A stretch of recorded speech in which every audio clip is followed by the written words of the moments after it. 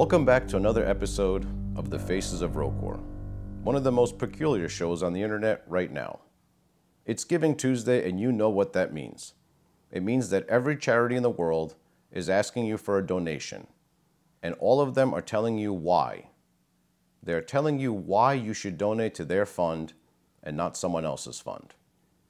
Well, I have good news for you.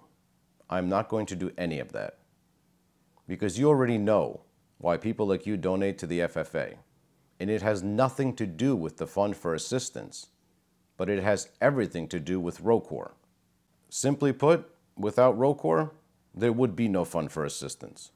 The sole purpose of this fund is for people like you to have some place to go where you can invest in the future of your church.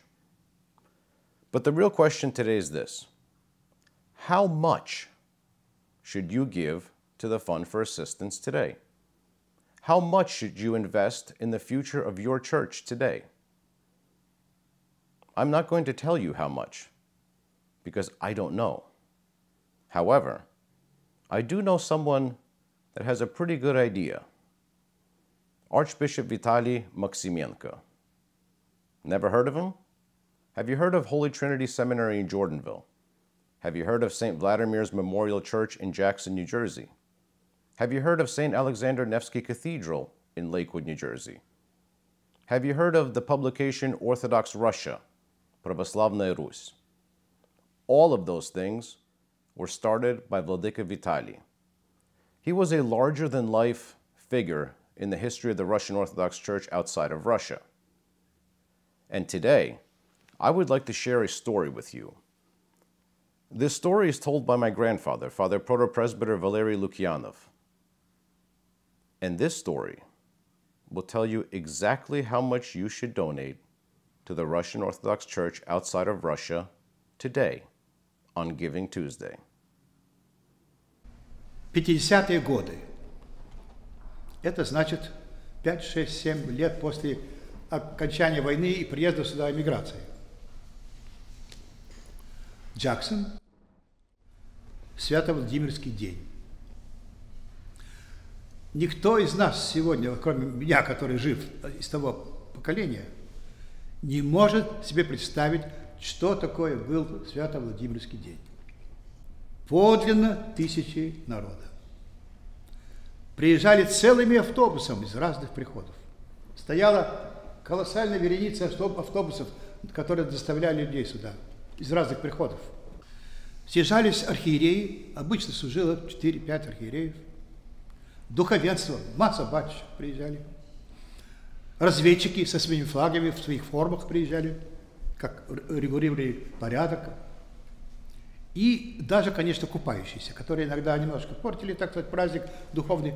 А с другой стороны, это, в общем, народ, это, в общем, гуляние народное, тоже своего рода. Так что на них смотрели тоже так, сквозь пальцы.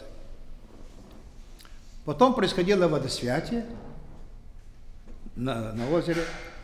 И вот тогда все это расплылось, это море голов перед храмом. К тому времени уже паперть была сделана, храм был совершенно недостроенный. И владыка встал в дверях, так сказать, храма, а я хорошо это помню. Молодой человек смотрел там 2 глазами. Владыка сказал: братья и сестры, нужно достроить этот храм. Потому что это храм, памятник русскому народу. И скоро идет тысячелетие, юбилей, тысячелетие крещения Руси. Мы должны это сделать, подготовиться. Он так воодушевил народ этим, что все ожидали, что он должен что-то сказать особенное. Ну а как это сделать? Как осуществить? И вот представляете себе, архиерей в полном облачении лезет в карман и вытаскивает кошелек свой, портмоне. Открывает его, дайте корзину. Подносит человеку уже корзину, жертвенник на храм.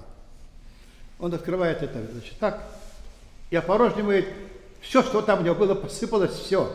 Десятки, двадцатки, пятерки, долларов, все, посыпалось в эту корзину. И громко сказал: братья и сестры, так надо давать на храм. Конечно, вы знаете сами результат. Собрана была большая сумма денег тогда. Люди воодушевились и храм построили. Вот тип человека, вы представляете себе. Какая красота, в общем. Какая красота. Такое дерзновение, понимаете. Такая вот идейность такая в жизни. We are not asking you to empty your entire wallet today.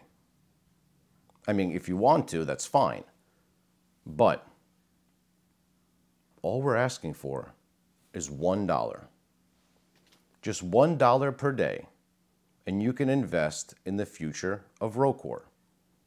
We have 750 parishes in ROCOR, approximately.